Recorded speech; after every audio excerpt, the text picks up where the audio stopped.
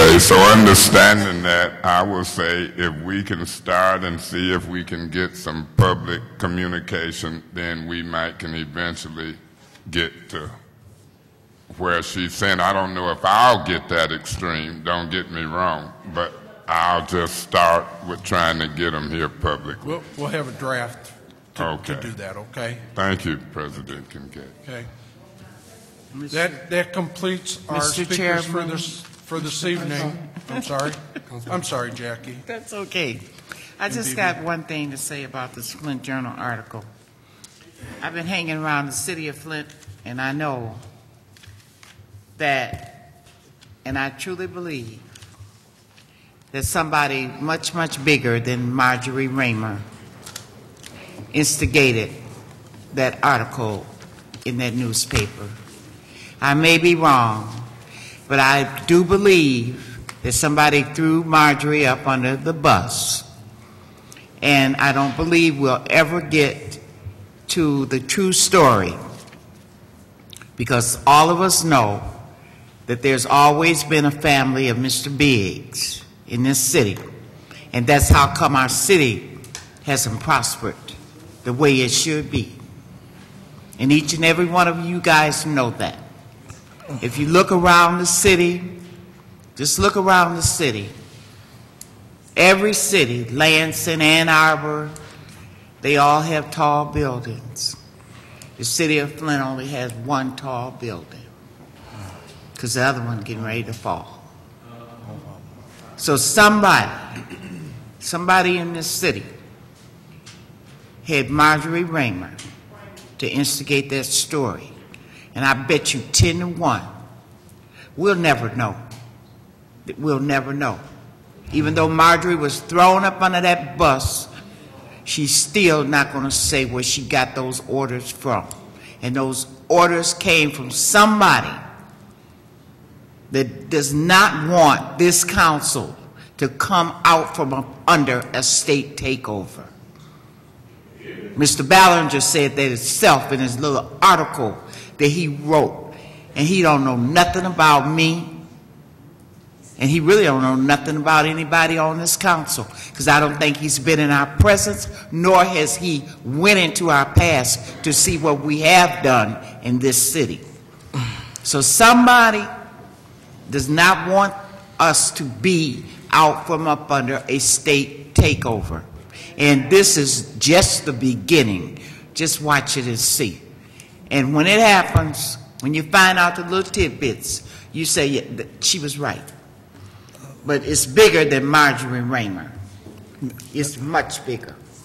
Mr. President, can I say something real quick, Mr. President? Thank you, Jack. Mr. President, can I say something? I realize that I'm out of order. Yeah, you're out of order right now, okay? But those statements that were written about women, excuse me, I would suggest that you file a federal civil rights complaint, not with the state, but with the federal government, and you will know who is the culprit of that. I'd like to say something. Ms. Poplar, I applaud you for that. Thank you very much for that initiative. On my behalf, I feel that it was unfair to me and the family that was involved in my situation.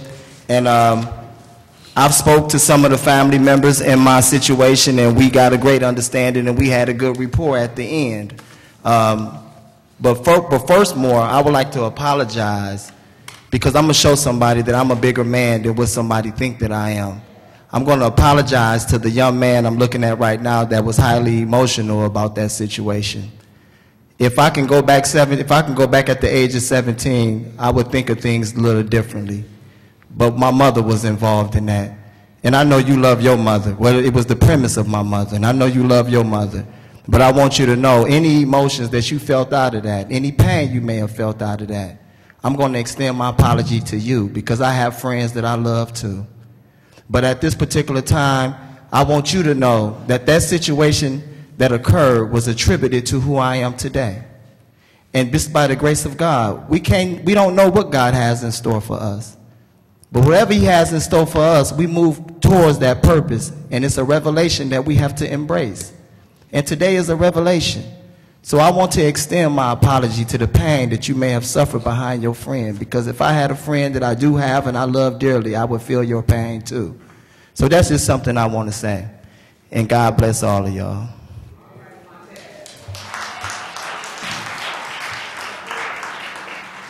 Thank you, Councilman Davis. Anyone else? That concludes our speakers for this evening. We have no resolutions tonight. On our agenda, there are 2 ordinances for second reading.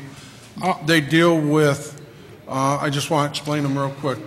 We've had a public hearing on them.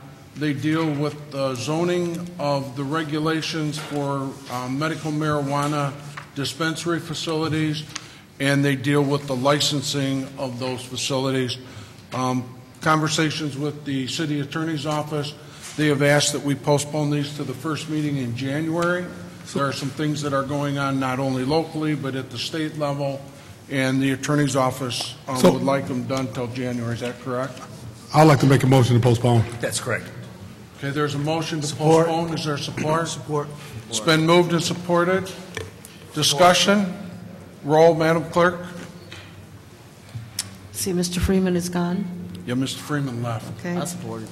Mr. Davis? Yes, support. Mr. Neely? Yes, yes, yes. Mr. Neely? Yes for postponement. Ms. Galloway? Yes for postponement. Ms. Van Buren? Yes. Mr. Kincaid? Yes. Mr. Mays? Yes for postponement. Ms. Poplar? Yes. Mr. Nolden? Yes.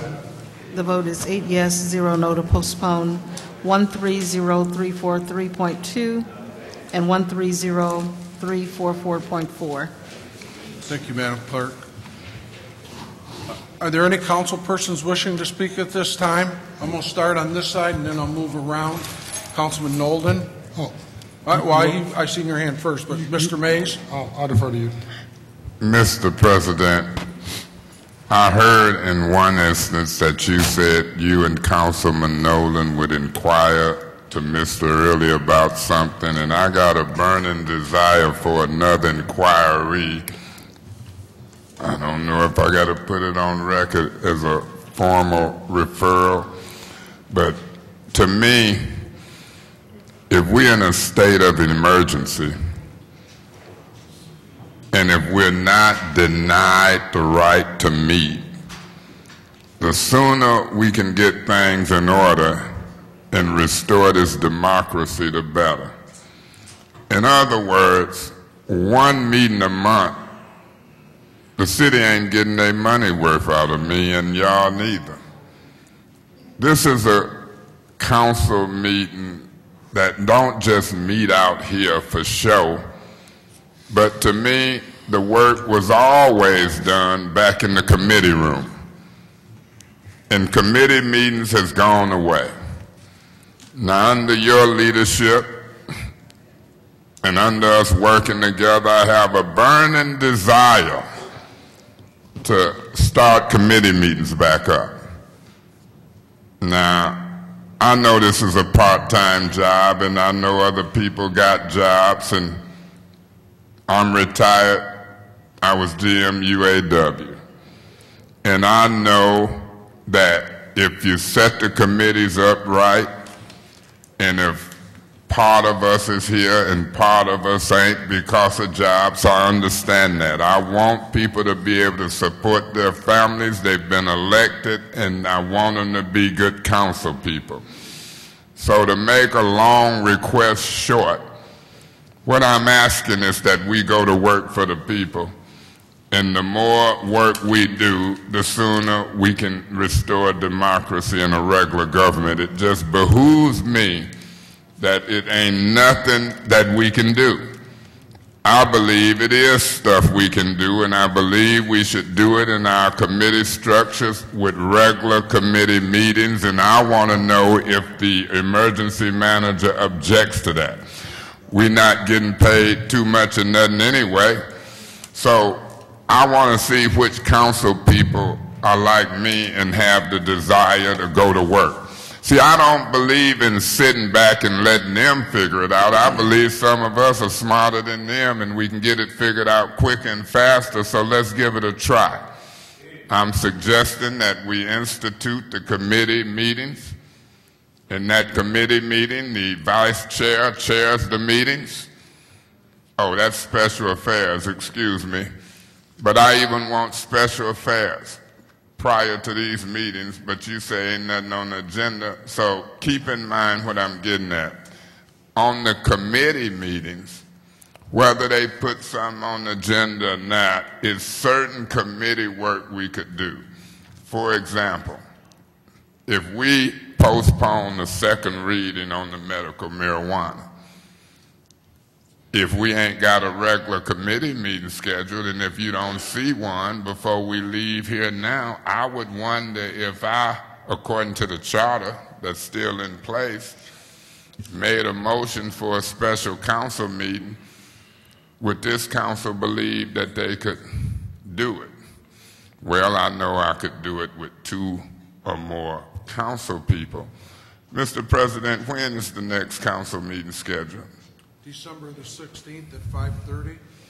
December the 16th at 5:30. Is that on a Monday? Yes. Nothing in between? No. Do you think that's satisfactory? No, but I also know that the only reason we're meeting here today is because the emergency manager allows us. When the emergency manager originally took over from the city of Flint, he terminated all council meetings and all committee meetings. You talking about Mike Brown or Early? I'm talking about Mike Brown. Okay, we got a new one. I want to test him. Well, and we've had, and just so that you know, to my colleagues, we've had this discussion with him, and what I think is very important as you meet with him in the next 2 weeks, or this week and next week, because I heard him say today that he wanted to reach out to all council members and meet with them. I would hope that each individual council member would express that to him, because it really is his decision. Remember, I don't believe in emergency managers, but maybe y'all do. That's why I want to use you to talk to him, because that's what y'all, I mean, you believe in dealing with him a certain way. That's why I protested and got up when he spoke. But I did that, but I mean, I'll talk to him. I'll talk to him myself about it. But if you just told me you believe that that ain't enough meeting, let me ask you another question. Do it cost the city when we meet in a room, or is it free? There's no cost. So why should he object to us meeting? Now, I want to find out if he objects to us meeting, and if I have to find out by getting one colleague and invoking the charter, because 2 or more council people can call a meeting with 24-hour notice, but I'm just want to see what you come back and tell me. Are you opposed to checking to see if we can get our meetings? No, I've personally talked to him about it. Councilman Nolan? I mean, if you were in the meeting. If I could, Councilman Mays, we've had that conversation with him prior to the election, and he did say that he was open for us to have some additional meetings. Okay, well, can I say this? Next Monday at 5:30, I want to get a notice. I want to make a motion that this council meet, and that means you have, under the charter, 2 or more council members can do it. It don't say if it's in writing, but it say you have to have 2 or more, and it says you have to get a public notice. And I know that Ms. Brown does her job on notices, and so I'm going to do it in the form of a motion, and let's see what happens.